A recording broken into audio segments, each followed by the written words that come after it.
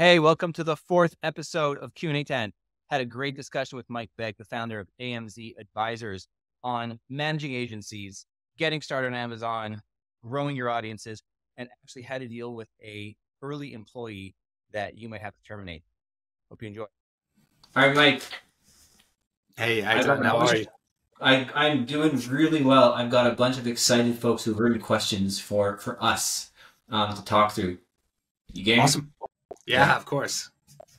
So we got a question from Colin in New Mexico who says, and this to be very appropriate, I'm working with an agency, but I'm finding it hard to get results. How do I manage my marketing agency better? Is it because they're not local? Is it because they're elsewhere? How do I get better results out of them? Well, I guess the real question is, what are you putting into it? Do you expect them to do everything themselves? Do you provide the necessary support? Do they have the necessary budget? Are you trying to micromanage them? I mean, these are all questions that you kind of need to ask yourself. In my experience, when we have, and this is working with over 500 brands at this point, when we have clients that are micromanaging, it makes it extremely difficult to do our job. What happens is we end up spending more time answering their questions than we actually do doing the work. And that only has it creates a negative feedback loop on the results you're going to get. At the same time, you also got to make sure that you're giving them budget. If there is no advertising budget, there's no way they're going to be able to grow your sales. I mean, especially on Amazon, it's pay to play. And if you are not investing the dollars to actually get the visibility and get the sales, you're not going to get the progress. It's all about building a positive feedback loop in your sales cycle, and that involves investing into the platform. Yeah, I think there's another part, which is also just managing your expectations up front. I mean, I can't tell you how many people felt the good feeling of saying, I've got an agency to work on this without actually having done the research to say, like, is the thing I'm hiring them for the thing they're really good at, or they're hopefully good, etc. And also just even understanding, like, did you do reference call with their customer? Do they work the style that works for you? There's so many flavors of what makes an agency really work, but also there's so many agencies that you probably don't want to work with. And so I think if you don't do that upfront work, you're capped at how much you can do with them. 100%. And I mean, we have plenty of clients that have come to us from other agencies, and we hear like all the nightmares of what's happened. And I think that's the big thing is expectations. Like you said, they will promise you the moon if that's what you tell them you want. So be very specific in what you're looking for, and you'll probably get better outcomes because they'll know exactly what to work on.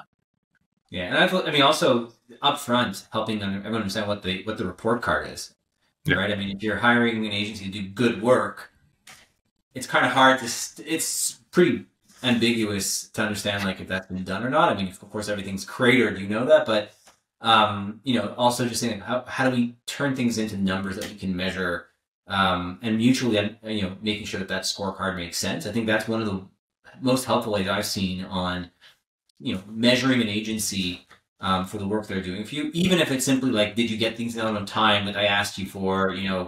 Did a survey from the people working there, are they happy to work with us? Sometimes you can't just quantify the output, but measure whatever you can. Exactly. Yeah. And another way we do this is kind of, we do this as like a small wins. Like, what are the small wins? Because a lot of times you don't hear about those, and it's a measure of performance on what we are accomplishing. And if you're not, it's essentially the same thing as a scorecard. If you're not showing the things that you're being successful in, it doesn't create the right appearance to the client of what's actually going on. Let me go to another question. This is from Tammy in Pennsylvania. So totally different. I hired someone 2 months ago, but now I think I need to fire them. Am I being fair moving so quickly? I guess it depends on the reason you think you need to fire them and where they are. Terminations are always a tough one, obviously, because there's potential legal complications as well. Yeah. You need to make sure you have a justified cause for it. You need to make sure that you've documented something. If it's an agency and you have an agreement, that's a little bit easier than a employee.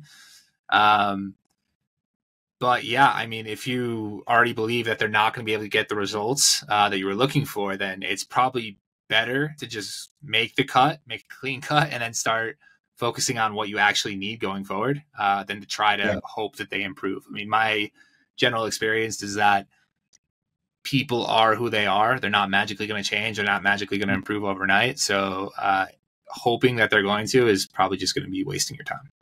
You know, I go as far as saying, you know, if it's 2 months and you're already asking yourself if I need to fire them, you may already have part of the answer. Like, it seems like that's what you have to do.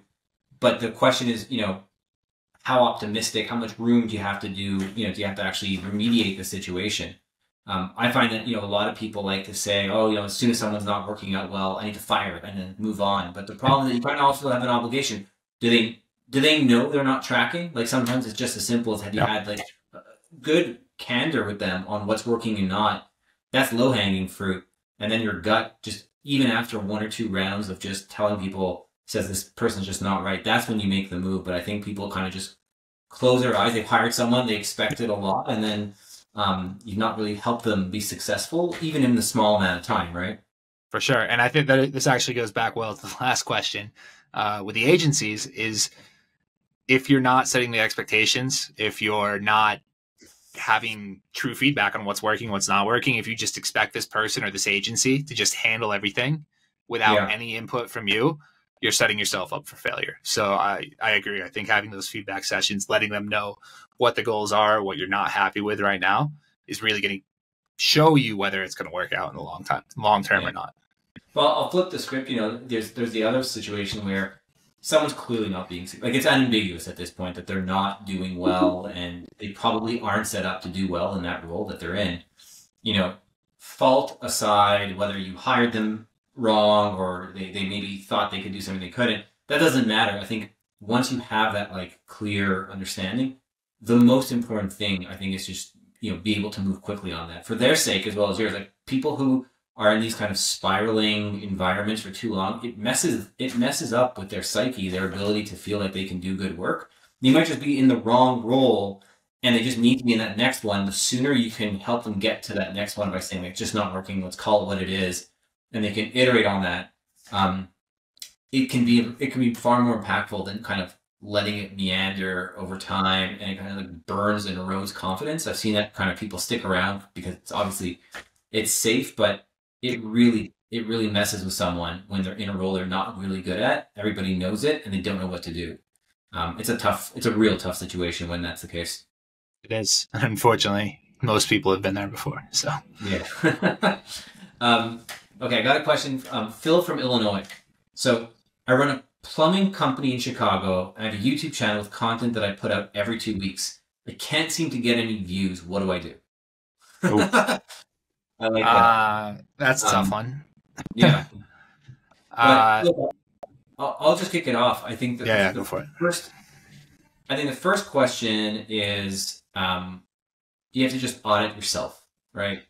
If you're hating putting content up and you're doing it because someone told you to, and it's just like pulling teeth, people will not feel good watching that kind of content, right? If it's so, you know, if you can't get like a meaningful viewership, you have to say, like, am I the right person to be doing these kind of things in a public way? It's not for everybody. Like, a lot of people don't like that situation. But I think the next one is, you know, there are so like infinity channels where you can go look at people in the trades and plumbing who are getting that. What are they doing that you're not? What can you study from what's working? You don't need to reinvent the wheel. I think you kind of have to say, like, what can I learn and iterate? You know, by the way, I would actually even say that put out content every 2 weeks is probably not nearly enough. You need at bats. It's like content every day, and then out of the 20 things you put out, one of them pop, and then just make more of those until you kind of can't get any more views on that type of content anymore, and just move on and on and on over and over. There's so many levers that you can pull before you decide, you know, am I just doing the wrong thing? Yeah, and I mean, I completely agree with this. I'm big on content creation and content marketing. And I mean, YouTube is a platform. You can try to game the system with SEO and whatever to get more visibility. But you're right. If you're not creating good content that people care about, it's not going to matter. And you also need to think about just where your audience is. Maybe they're not going to YouTube. I guess for plumbing, I would assume people have questions and they're looking for it. But there might be other platforms that they're more present on. Maybe it's Instagram. Maybe it's TikTok. Who knows? But you need to try to find where your audience is, and then be putting the content out there as well. And video content is one of the great things. You can use it on multiple platforms. So it's all you can be posting it on Instagram, TikTok, Twitter, and YouTube at the same time. Maybe one platform performs better than the other, and you start investing more time there. So it's really about testing, creating good content, and like you said, being something you enjoy. If you're forcing it, it's going to come across to the viewer in the end. It's like someone who I'd say is, I really look up to this person. They were talking about just content strategy on channels, and he's like, well, what do you think about these different channels? I'm like, well, I think YouTube is this and Instagram is for these people. And he's like, how do you know? Like, how are you possibly asserting such broad? And it really got me thinking what, I'm so filled with my own experience and maybe the handful of people I've ever heard talking about this. He's like, you have no idea. And you don't even know what content's going to work on which, don't think this is the content for TikTok. Throw it all out there and let the data start showing you.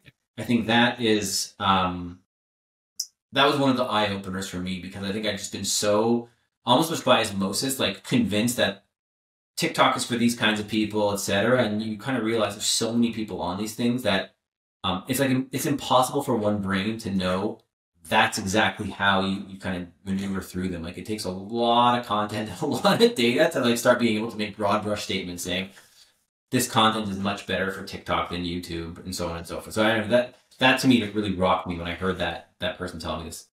Yeah, that makes sense. You have to remove the subjectivity. It has to be objective. And the only way to make it objective is to rely on what the data shows. Yeah.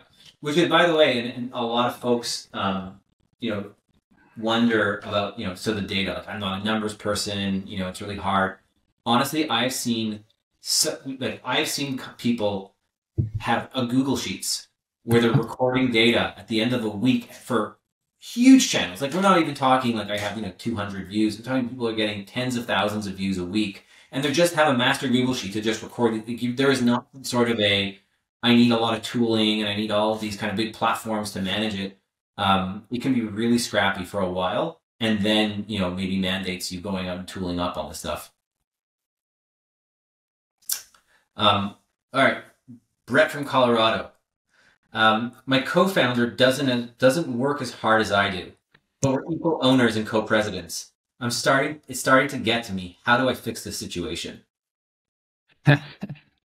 Well, this is probably one of the biggest conflicts you're going to have in a partnership anytime. The first thing you should have done is make sure that you have a mechanism for dealing with that in the way the business is actually formed. If it's too late now, then you're going to have open conversations about it. At the end of the day, it may be a better use of time, or of everyone's time, for someone to walk away. Or maybe you have the conversation, the person actually realizes they're not putting in the effort, or maybe you find out they have other things going on in their life that are taking more time from them. It's really about open communication if you're already past the point where there's a mechanism to deal with this problem. But if you're not communicating what the issues are, you're never going to resolve them. I also think it comes down to self-awareness. This is the Brett's perception, right? This person's perception that they're not putting in their fair share. But you might ask this other person, there could be so many, they think that they're working their heart out and it's the reverse, or they said, yeah, I actually think I'm not putting in as much as I should. And so, until you can actually get some sort of real talk about this stuff and understand truly how this person sees their participation, a lot of it is just your point of view, your mood at the moment. And that can actually be really disempowering. So, and I think, to your point, yeah, of course, if you now come to the conclusion, perception or not, right, just whatever it is, this is your belief, you don't have that mechanism, it's actually it's so important to have those conversations. I've seen infinity people. I like that. Always think there's some sort of a chess game to play. If you stealthily move around, you can kind of maneuver things.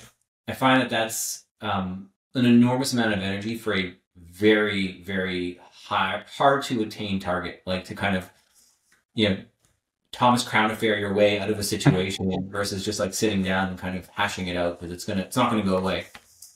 And you made a very good point. It is all perception. We don't know how other people view their own work or how other people view their contributions. I have found myself many times frustrated with my partners, just to find out that they're just as frustrated with what's going on. So it is very it's very important to have these conversations. Yeah, I agree. It's hard though. Honestly, like, it's hard. It sucks sometimes. Yeah. Because you're in your most vulnerable when you're possibly putting a little bit of sparks on the table, and you don't know where it's going to go. Yeah. And I had to deal with this early on in my businesses. So we had to, like, the first time I learned, I had to walk away from a business with a partner, and we had to start a new business just because, like, it was a situation where he really wasn't putting in effort. And it was just like, you know what, this isn't worth it. And just kind of walk away. And unfortunately, if you're in a circumstance now where that's the option on the table, you may just be better off taking it. Yeah, that is the walk away. Like, I mean, by the way, let's just assume that everything this person's saying is true. And the other person is putting in less effort. They know that. They also are going to know that if that their co-president walks away, they don't have much of a business to run. Like, they're not going to be so. Actually, if everybody's actually acknowledging the situation, you realize that you don't have the most awesome, alternative if the engine of the business leaves the business. Yep. It kind of sets it up for failure. So. Yeah.